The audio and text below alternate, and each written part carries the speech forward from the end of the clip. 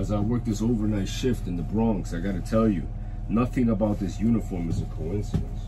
Check it out. Everything that I have in these pockets, in this pouch, on this side, this holster, and inside my shirt pocket, nothing about it is a coincidence. If you want to know everything that I have inside of these pockets, if you want to know what I carry on every single shift and what I've been carrying on every single shift while working in the ambulance in a poverty-stricken area like the South Bronx, click on the link below in the description box. I'm going to give you a PDF where I break everything down, my everyday carry as a New York City paramedic who's a doctor that rides on an ambulance. Click on the link down below.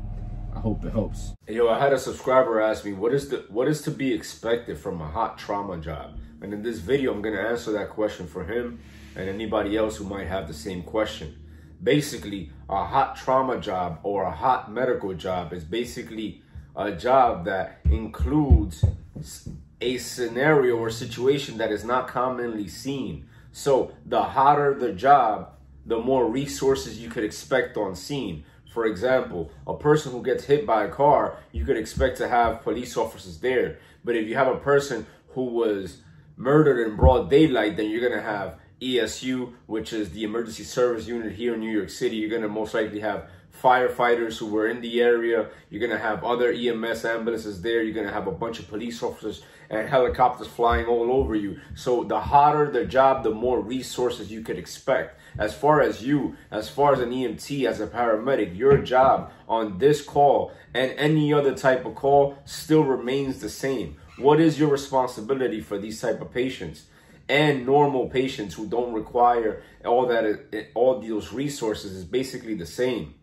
Do no harm, be a patient advocate, and expedite transport, especially when trauma is involved, because trauma is a surgical disease. By playing around on scene, there's nothing that you're doing besides wasting time and basically making the prognosis for your patient a lot worse. So what can you expect from a hot job, from a hot trauma job? A shot, a stab, an assault, a car accident, a turned over vehicle. What you can expect is chaos. The adrenaline is pumping, the lights are flashing, the sirens are blaring. People are rushing to your scene, whether they were assigned or not to the assignment.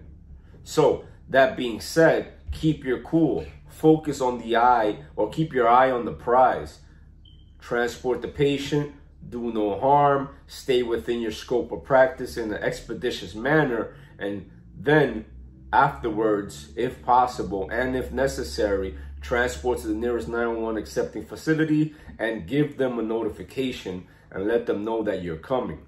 A lot of times you're going to have police officers, you're going to have other type of EMS personnel and anybody else trying to tell you what to do on these scenes, so be careful with that. Just stay the course and everything else should fall into place. I hope this helps. Peace.